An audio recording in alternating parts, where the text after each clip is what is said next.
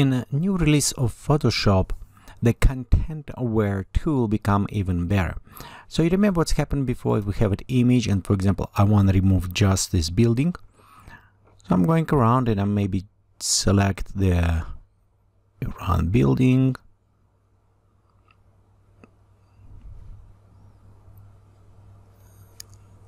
Like those areas.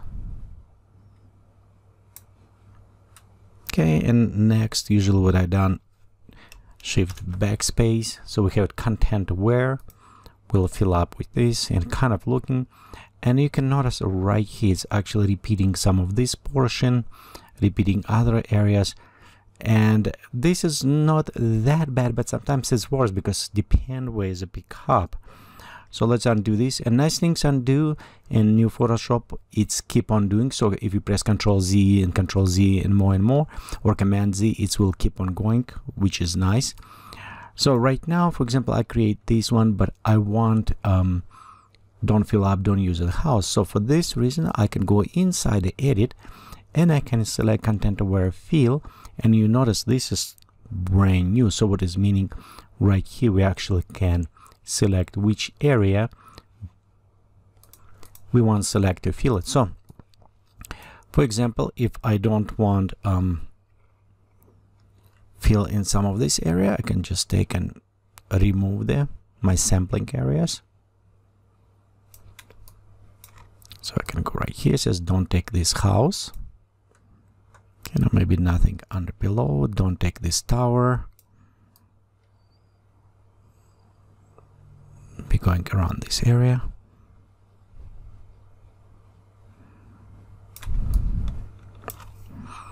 And I maybe want to sample maybe around forest, this area. So you can actually see, can specify which area, and as I'm going, you can see how the area sampling is happen. So it is adjusting. So in this case, I can say, you know what, this is maybe too bluish, and you can see how it's adjusting, selecting better one. We can remove some of those areas and maybe add more around there, give it a little bit more area to sample.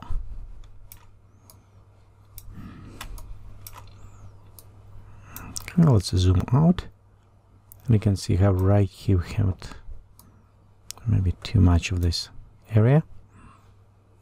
Again, it's very simple now. You can select what area you want to sample around, which area that you think it's the best, so we can remove it, reduce some of the bluish maybe.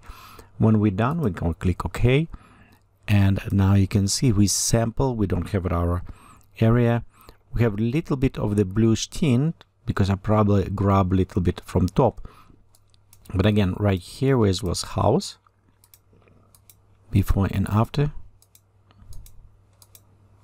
you can see the sampling apply more realistic.